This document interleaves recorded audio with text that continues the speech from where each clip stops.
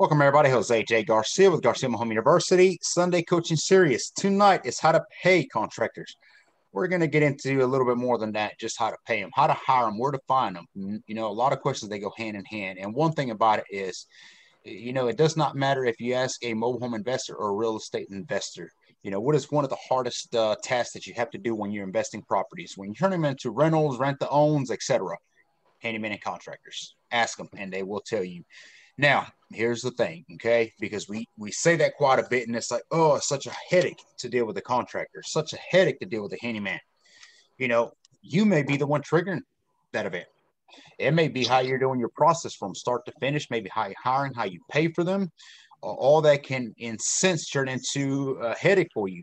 Make sure you meet yourselves, by the way, as you're coming in here. I'll do a couple here. There isn't as many people. I noticed I didn't shoot out a story either, so no reminder on that. But an email, yeah, I got an email. So it's a lot of hand in hand. But at the end of the day, yes, I mean, you running a business. And I think a lot of you, when you're thinking about hiring a handyman and contractor, okay, you don't have a business in a sense. But if you're investing even in your very first mobile home and you're hiring a contractor, you're running a business. You have to act like a business. You have to carry yourself like a business and pay this individual, this quotations employee, like a business. And that's where a lot of things start getting dropped. Now, the contractor himself should be professional enough, but you're going to go through at least 10 contractors before you find one that quotations may be one you can take on. It is not a rush job, much like the previous call that we make. You cannot rush these things. You have to do a thorough. In this case, you're interviewing for a job. That's what they're doing. Now, if it's only one job that they will ever do for you, well, then that's fine. It means you're only going to be investing in one property. But when I hire contractors, it's an ongoing thing. Now, that is the unfortunate that things will happen. I can say that over the years that I've been doing this, the one reasons that I have contractors have left my side is, until here recently, we did have an actual hiccup issue. They move out. They move out of state. They move away. They get an opportunity. Or usually it's their spouses gets the job transfer or whatever it may be. And then therefore we get additional. But since we had a hiccup this past probably about a month and a half, 2 months now, one thing that we did was reinforce backup after backup. We just can't have it. It's always that one thing is you had an issue, you had some mistakes happen. What did you learn from them? Because if you're just repeating the process again with the new contractor, you're probably setting yourself up for the same failure again. So, and this time I personally have interviewed numerous contractors all over the state of Georgia at this time. And then, of course, Tallahassee, Florida, we're working on. And then we have some investments that have carried on now into Bessemer, Alabama, which we're starting this week. And I'm doing interviews over there as well. I've already got contractors, but I want more and more. And should this contractor flake even the slightest, we're real strict as to the way we're doing business at this time. So all I'm saying is at this point is you need to do the same. They don't tell you what they're going to do. They don't tell you how much they're going to get paid. You are in charge. Carry yourself that way. Well, they want me to pay them X amount right now and this and that. That's their system. And I can respect. And if they can't change it to mine, then we're just not going to work together. You see what I'm saying? It's a relationship. Notice, it's a relationship, not a friendship. One of the worst things that you can do is befriend a contractor. Nothing wrong with them. And here, let me toss this out there now before I keep going. There are very, very good handyman and contractors. I have worked with many for years, and I have nothing wrong to say about them. I wish they would do some jobs a little faster than they have, but I can deal with that. But that being said, is one bad apple creates that name. So don't let that put you in a position where you feel like, okay, well, there's nobody I can hire. There's nobody that's going to actually do the work right, do it on time, get paid like they're supposed to, not run away, et cetera, et cetera. No, there is. You just have to find them. And again, it starts with you. You have to do the interview. Let's see here. Okay. So I wanted to toss that absolutely, because I do have some great contractors that, there's nothing negative, and I'll say nothing negative about any of them, even the ones that do you wrong, that happens, unfortunately. But there is no contractors that are equal. You know what we say about investments, about a mobile home. No investments are the same. No mobile home is the same, so there's no contractor the same. You can have two contractors side by side, and one may do something completely different from the other one. Doesn't mean right or wrong. It just means that's how they do it.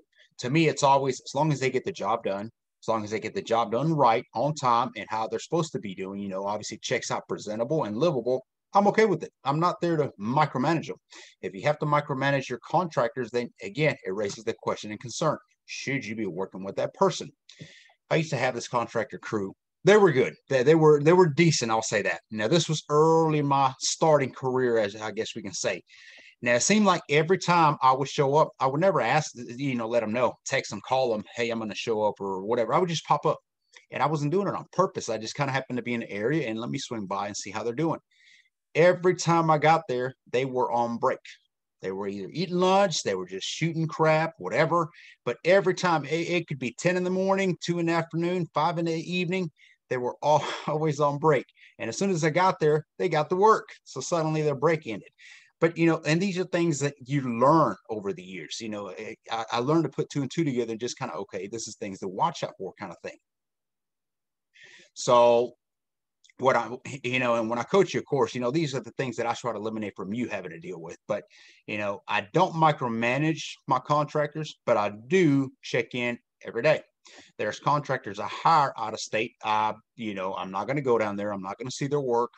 I am going to rely on boots on the ground, maybe part management, and them sending me videos, pictures. I may even do a Zoom like I'm doing with y'all right now. Hey, Mr. Contractor, let's get on a Zoom call here in about 30 minutes. Show me some of these issues that you encounter. Show me some of this work that you're doing. I know you just resealed my roof, so let's check it out real quick kind of thing. A lot of things you can do, okay? But again, it's all about, staying on top of that, taking it serious. We're not friends. This is a business, and carrying it that way. Any questions, y'all make sure y'all put it on the chat. I think I saw a couple of them already, and I will get to all the above towards the end. So let's see. Well, okay. When you're interviewing a contractor, and we'll get into this here, but when you're interviewing a contractor, one thing that I like to do is listen into them. I can give you a script question by question, but you have to fill out the individual. And even then you may get done wrong. I mean, again, these are people that you're going to hire, and you have to, especially the new ones, stay on top of it. They have to show you the work. Is it checking out? Are they on time? What is the issue? Why are they behind? Why are this? Why are that? Ask questions, especially at the beginning, because you're learning them. They're learning you. They have to learn the system. And of course, from early on, you have to have expectations, and they have to meet them. If they don't do this, they don't do that. Maybe it's one of those kind of things where, okay, well, then maybe this is not the contractor for me. And that's where a lot of people, well, that's the only contractor around. No, you don't know how to look for contractors. I can post an ad on some of the social medias that you all can use, okay? Free social medias, and I am picking up contractor after contractor. Albany alone, I have over 20 contractors available at any time I need them. Macon, over 50. Bessemer, Alabama, 10. I want more. Okay, Tallahassee, so many I can't list. So again, always, I don't wait until I have to have a contractor for me to say, oh crap, now what? Now let me, because you're burning time. As soon as a contractor flakes out from this point on, it's 1 or 2 days, I got somebody in there going. And that's the way it has to be. If one person cannot finish the job, somebody else has to take over. That's all there is to it. And there's no hard feelings but none of this. With that contractor, they couldn't finish the job. Maybe, and I put a very light maybe on that, I will hire them again later on. Okay. But the bottom line is that if I have a project, if I have something to do, I need to move on. I cannot sit here and chase somebody down to get them to work. If they don't want to work, they're not going to work. As simple as that. Okay. Contractors have to look out for you as much as they look out for them. One thing about it for sure, when I'm doing an interview, if I'm immediately hearing about money this, money that, pay this, pay that, that is a red flag all over. That at one point I don't even care to carry that conversation anymore. The interview is as good as over. So they will get paid, and they need to know that. Contractors too have been done wrong. So keep that in mind. You as an investor may say, well, this contractor did me wrong. They didn't do the job. They took the money. We'll have to go legally against them and follow them on that. But there's contractors that have come to me and say they have done this job for 10, 20K and never saw a penny, and they didn't know how to go about it. So they just kind of took the loss and went after it. So maybe that's why they may be pushing that subject of give me paid sooner kind of thing. But you just have to interview accordingly. I always say that they have to look out for me as much as they're looking out for them, their money, their pocket. Okay. Let me see. Mobile home experience. Real estate, stick built, commercial, all the above when it comes to real property can be very different from mobile homes. I'm not going to hire somebody who's never worked in a mobile home, period. That's not going to happen. So, you have to have, to me, okay, every investor is different, but to me, if you don't have at least 5 years worth of experience and somehow with the mobile homes, I don't care to deal with that. There's a lot of trial and errors that I don't have time to spend on at this time, not to mention expenses. When you hire somebody who all they focuses on apartments, complexes, duplex, and multi-doors, etc., they have this mentality of more so like a contract of every piece of something, and it has to be luxurious to an extent or above and beyond. Mobile homes are affordability houses. Let's not forget that ever. It does not matter what exit strategy you have. They're mobile homes. They're affordable living, and that's what you have to provide. I'll make this example of many other videos that I talk about when I'm talking comps. And it's all about, if you were to go into a subdivision, the properties are 250, 200, 250,000. Let me clarify that. Would you go in and remodel a house to say, okay, I know I'm going to put this on the market for 400 or 450? Well, that wouldn't work because there's no comps in that area that are going to happen that way. So you have to be within the standards of what's in the area. Well, the same way it works in a mobile home. In a mobile home park, if all the houses, sold as is, are selling for 20K after repair value, maybe 2,000, 3,000 as is, why would you come in there with an expectation of putting money over money over money, or allowing a contractor to do so, knowing that you're not going to get more than what's there? It's going to be a beautiful home, yeah, but you're not going to get it. When I first started my third investment, that's the way it was. I had over $10,000 just on material. You can imagine what it looked like. Oh, it was beautiful, no doubt. And I was proud of that property. The repair, the labor, I mean, I was so into that property, but I loved it. And I remember thinking that way, oh, this is the good one, whatever that means. Okay. It didn't mean that because one, I didn't get the money back out of it, not the way I should have had. I ended up having to rent it longer than I needed to. And then not only that, but I remember early on, probably about the 5th or 6th months, they had a leak. And I remember the tenant calling me and okay, that was my pride. Okay. So I had to go over there and check it out. When I got there, wow, as soon as they opened the door, I mean, just the way, and nothing against the tenant, but they had pets, which I don't know about. Okay. They had dogs roaming around. These things look like horses, cow. I mean, just crap smell in there. And the leak apparently wasn't a fresh leak. It was something that had happened early on. And they just, oh, it was behind the sink. We didn't really notice it, but we could hear it. Well, it was enough that they had done damage on the whole cabinet backside. It had done damage to the floor. And I guess once they realized that, the floor was given on that backside, it was time to call me. Okay, that was a reality check for me. You cannot overexpend in rehabs, and it starts with your contractor. Your contractors do not dictate what you do to the property. You tell them that this is what we're going to do. Okay, and it doesn't matter. It's not a disrespectful thing. Is you are in charge. Okay, if you've been rehabbing mobile homes for 30 years and you've done it this way, well, you're working for me now. This is how we're going to do it. Okay, we make them livable, presentable. We don't overexpend. The budget is set at a certain amount. Now, don't ever throw that number out there. Okay, and a lot of contractors are going to test you early on. What are you looking to spend here? What do you think that means to you?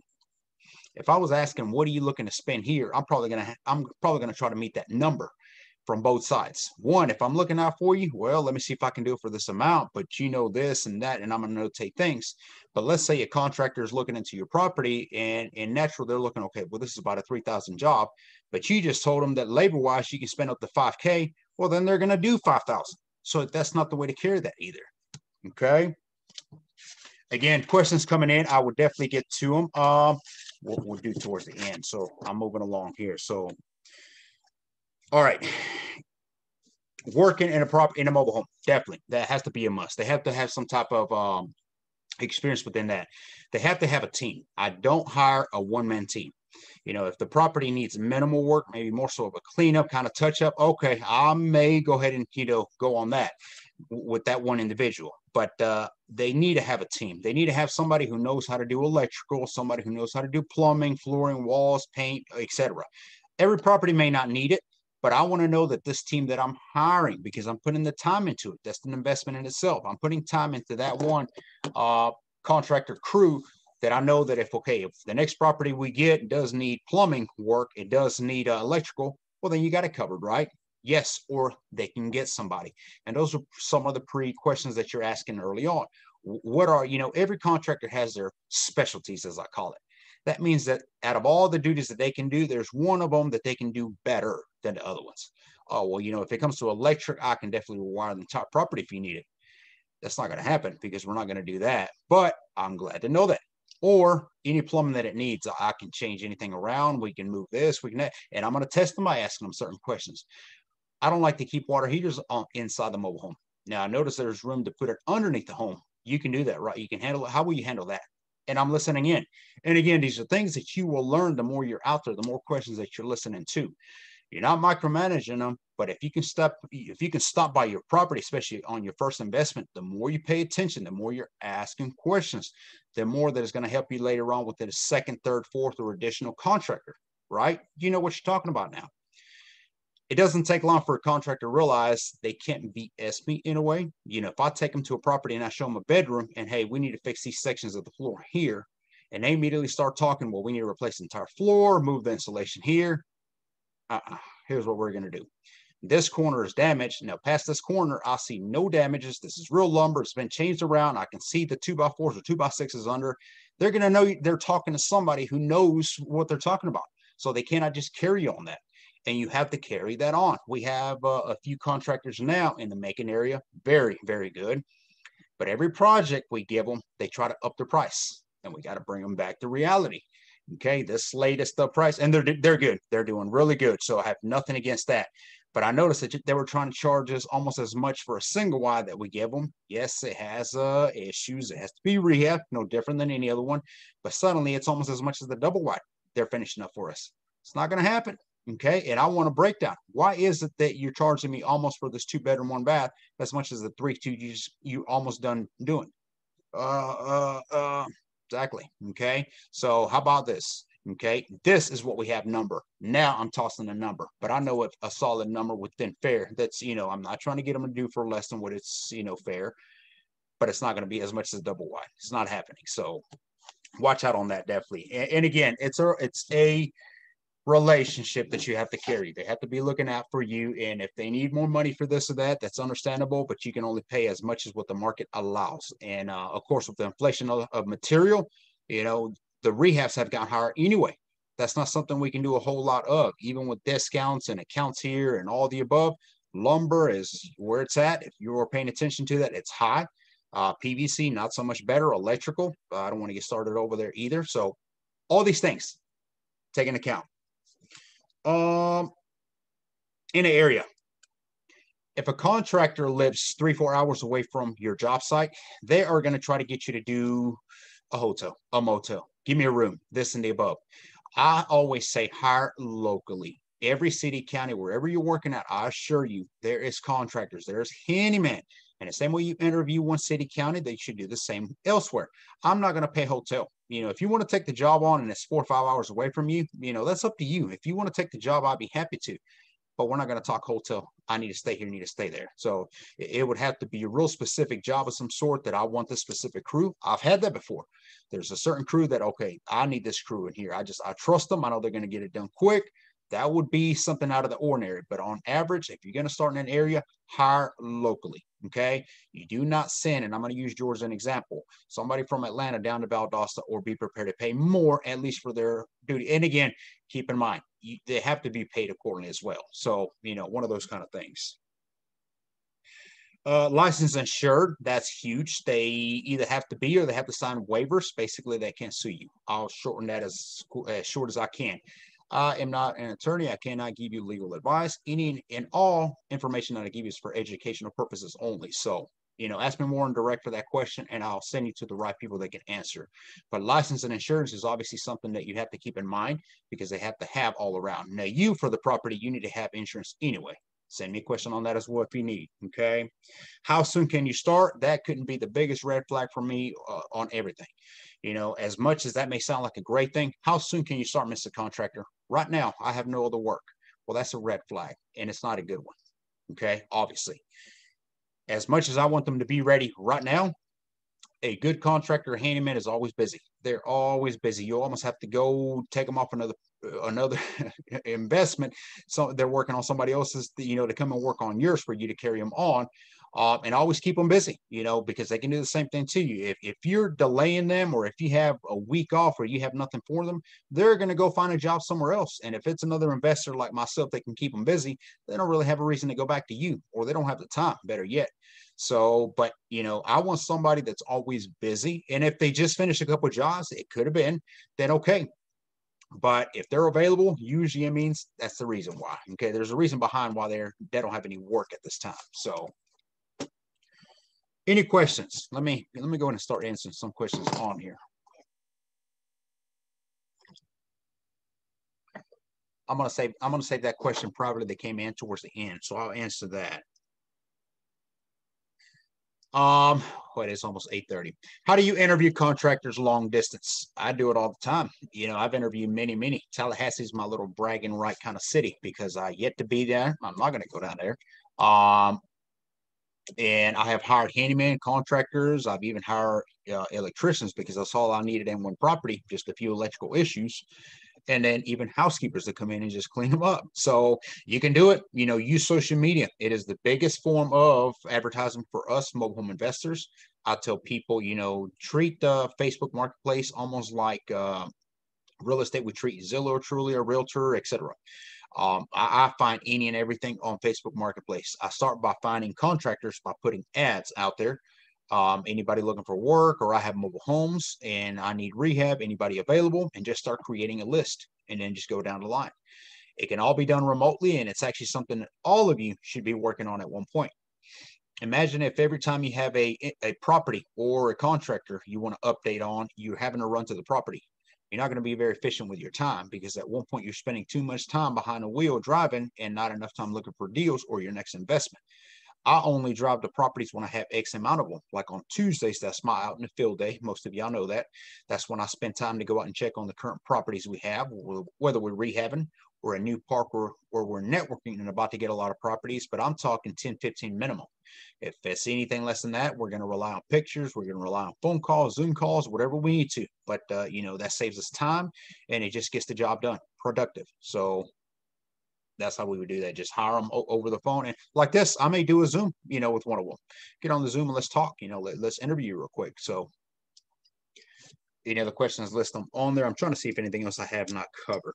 I'm getting a little bit of feedback from these calls, and I like it. Definitely more questions are coming in, which is why I'm able to put these, calls together as I am. And a lot of these, I'm just kind of answering them for all y'all as I'm covering the topic. But what insurance do you recommend for mobile homes?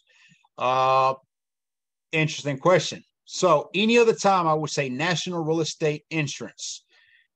And Wally, you sent that to everybody, so I'm going to call your name on that, Wally. Wait till next week. Next call is going to be on an insurance. Some of you know that I was a guest speaker at the George Point RIA, and they brought me in. They wanted me to talk mobile homes. Got a lot of interest. Probably a lot of people that wanted to get coached on that. But one of the people that I met there is actually a mobile home insurance agent. So go figure on that. So we're going to have her on the call next Sunday. We're going to have her on there. We're going to be talking why you need insurance, what kind of policies you can get, what kind of policies during rehab, and then what kind of policies maybe after when you've already sold it, because that mobile home has to have insurance no matter what. There's no excuses to that. Okay, things happen, life happens, and sure, you'll be thankful. And it's not a whole lot that they charge for insurance on them, so it's not even an excuse.